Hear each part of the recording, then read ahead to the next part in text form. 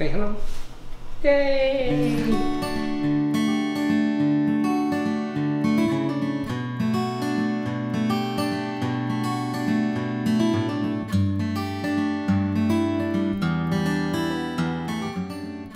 Hi, and welcome to Corporal Willie's workshop.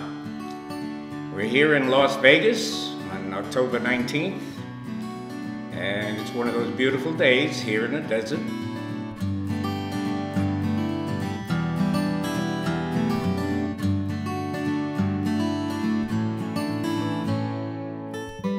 I started out as an electrician back in 1965.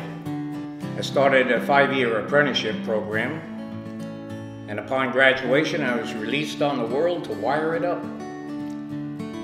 And so far I fulfilled my career, but somebody did something silly and I got hurt. So after 3 operations and 15 months of physical therapy, I still couldn't use the leg like it was supposed to. So I had to retire. I was already old enough to do that, but I had ambitions of working until at least 90 years old. But that didn't happen. So I had to get out and retire. They put me out to pasture. And here I am. And through my support to the school district, they could use the help, and there's a lot of volunteers here in the Vegas Valley that work in the school district to help them bring about different opportunities for the youngsters. Everything from scholarships to what I do, big hands-on science projects that the kids in the school actually put them together.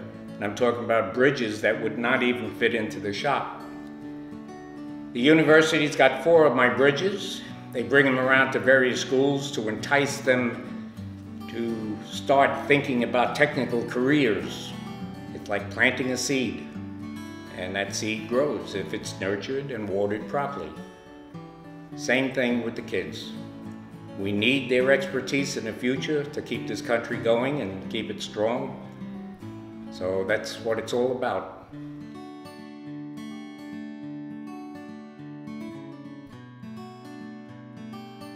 It was easier for me to learn how to program a CNC machine like this than to actually try to hand cut the pieces that I needed.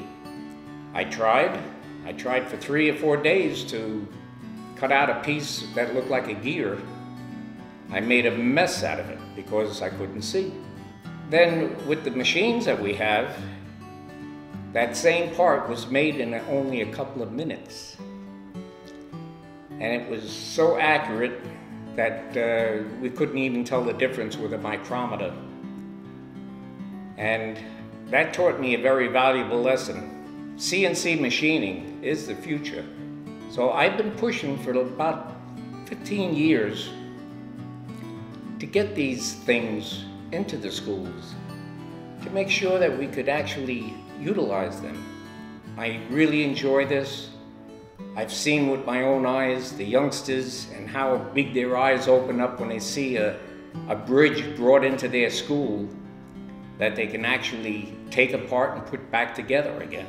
They got so involved that when the bell rang to change the class, that the kids had to go to another class, they started crying. And the teacher had to convince them that they were allowed to play with it the next time they came to class. And that's what it's all about. That's the real payoff, to see something like that where they get so engrossed and they love it. And I'm so appreciative of all the help that I've gotten along the way. Laguna helped me greatly with determining what type of machine and kind that I needed. And it hasn't stopped for 1 minute. And so far, my son and I, when we use this to do a 3D carving or a 2D type of cutout, it's worked flawlessly. I'm very happy with the machine. It's a Great piece of machinery.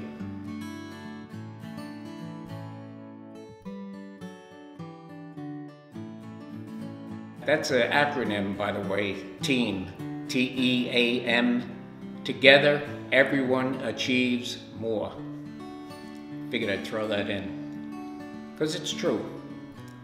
And that's what our kids have to learn also, to work with others.